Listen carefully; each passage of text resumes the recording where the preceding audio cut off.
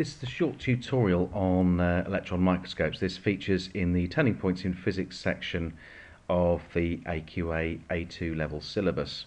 Electron microscopes are fairly complicated devices, basically used because there's a limitation of resolution with normal optical light.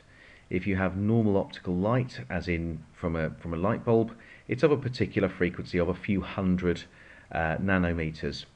That wavelength actually does limit your resolution. So, for example, if you want to see something that's smaller than a few hundred nanometers across, then visible light is probably not the correct way to use to scan it. It would be a bit like using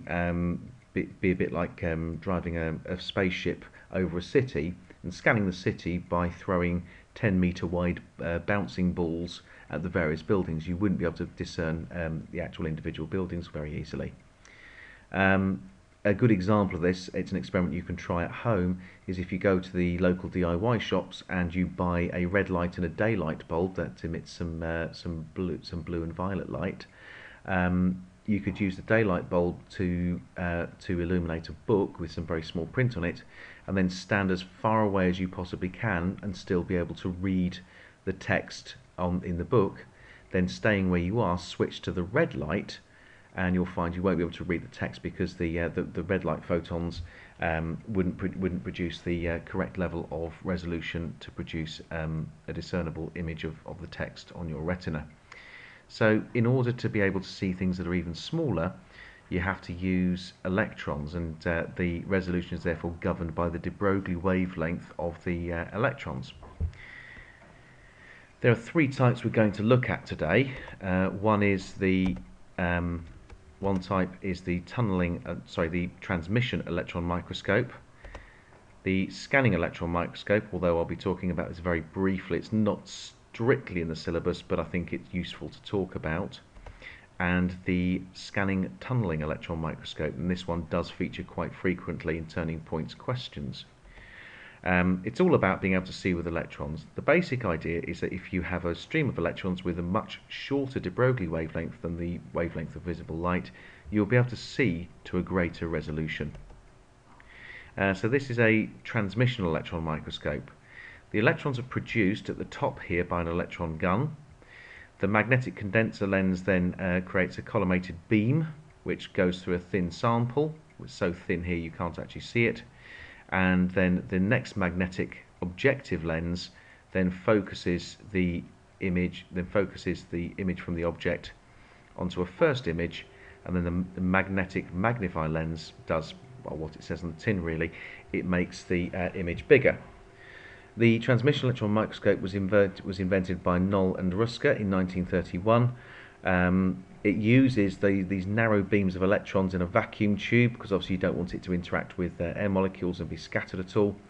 The thin beam goes through that thin sample. The beam is either absorbed or scattered or transmitted. It's the transmitted electrons that will produce the image. Electrons from each point on the sample are focused by electromagnetic lenses onto a fluorescent screen at the bottom, shown at the bottom here, to form an enlarged image of the sample. The magnification depends upon the focusing power of the magnetic lens. The power of an electromagnetic lens can be adjusted simply in the same way as it would be with an ordinary microscope, by altering the electromagnetic current or by moving the actual magnifier lens itself. This is very similar to an ordinary microscope if you think about it. If you've got a microscope with a screen on as opposed to one with an eyepiece, you'd have your light source at the bottom here, the electron source is at the top. You've got your thin sample. It has to be thin to let the light through, in this case to let the electrons through. Then you have a series of lenses which then focuses an enlarged image onto a screen. So it's very similar to a display microscope. The lenses work by magnetic fields in the same way that a glass lens will refract and therefore bend the path of a ray of light. The same thing happens with a magnetic lens, but obviously, just like with an ordinary lens, it doesn't do it perfectly. So there are what we call aberrations where it doesn't act like a perfect lens. So that does limit the resolution available with the transmission electron microscope. You're also limited by the fact that you can only really see very thin samples of material. So the sort of thing, so just to sort of remind you first of all how it works, you've got your electron source, you've got your condenser lens which condenses the ray, as it goes through the sample, where it's scattered and therefore not picked up, or it's absorbed and not picked up, or it's transmitted and therefore is picked up by the objective lens, which is similar to the objective lens on a microscope, on an optical microscope. You produce your first image here, and then your projector lens then enlarges the image and produces a much more enlarged image on the fluorescent screen. The fluorescent screen is very similar to the screen on the old cathode ray tube televisions. It's a similar sort of thing. Electrons hit it, and their kinetic energy is turned into light. So that is basically how they work. Just to summarise, so the first lens gathers electrons accelerated from the source and directs them towards the specimen. The focal length of the two other lenses then depends on the electron speed. For this reason, the specimen has to be cut significantly thin for all electrons to pass right through without any loss of energy. The tunneling electron microscope, unlike a light microscope, the contrast is produced by scattering rather than by absorption. So heavier atoms in the specimen will scatter electrons through larger angles than light ones, removing them from the electron beam, which means the transmitted electrons from each point will then go on to form the image. So where you have a lot of scattering, you'll have a dark bit on the image, and where you have less scattering, you'll have a lighter part on the image. So that's fairly simple. And it's first used really to look at cells in much more detail than we have done before. So the resolution of the transmission electron microscope depends on the de Broglie wavelength of the electrons, but it's also limited by lens aberrations as well. The scanning electron microscope I won't talk in too much detail about, but basically it works in a very similar way. Only instead of looking at what goes through, then we look at what's actually scattered off the actual specimen, and therefore we can build up an image. So these are the ones where people often show electron microscope images, because you can see to a much higher level of resolution. So this is, for example, the hole in a CD, Velcro. Well, you might wonder what that is. Well, it's the eye from some sort of insect-type critter, like that one perhaps, or that one.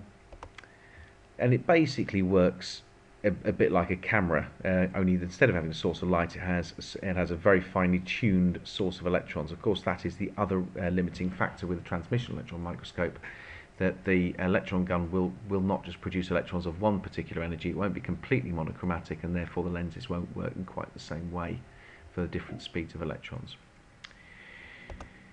The scanning tunneling microscope was invented in 1981 by Gerd Binnig and Heinrich Roher.